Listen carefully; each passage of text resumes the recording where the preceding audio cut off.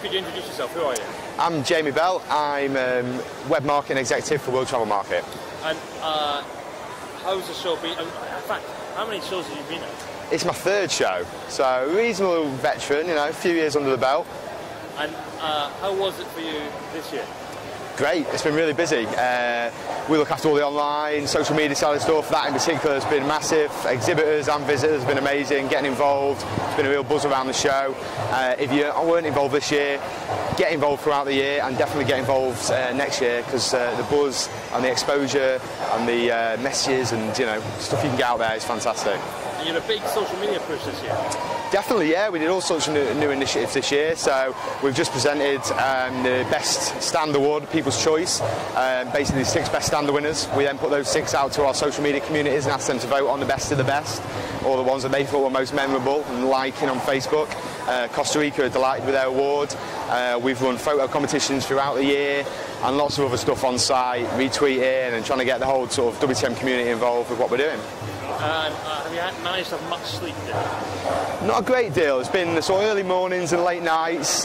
You know, social media 24 hours or on all the time. You know, it doesn't stop when the show finishes. So it's good, but we like that. We love it. That's what we want it to be. And give us an idea of have you any highlights you've witnessed? I know you've been locked away.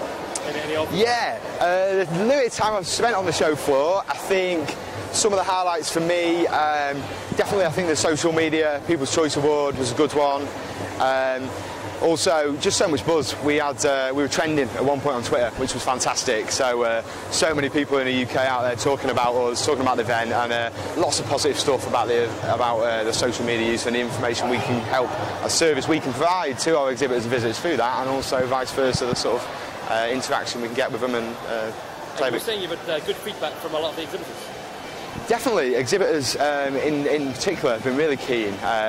You know, we live in a sort of digital world now, everyone's constantly connected, so events, event industry in general, I don't think it's just about people walking around stands. You're connecting face to face, which is ultimately important, but around that you've got the online, which can help you do so much more and make that stretch that sort of experience further. And then finally, Jamie, for anyone that's thinking we'd love to be involved next year, what recommendations do you have? Sign up now. I know next year's event is 12 months away, but it doesn't stop here. We've got loads coming up throughout the year, loads of social media initiatives. We're running competitions, polls, lots of stuff on Facebook, LinkedIn and Twitter, and of course YouTube as well. So get involved with us now, start interacting with us. We can help each other through the year and make it even better next year. Thanks a lot. Yeah.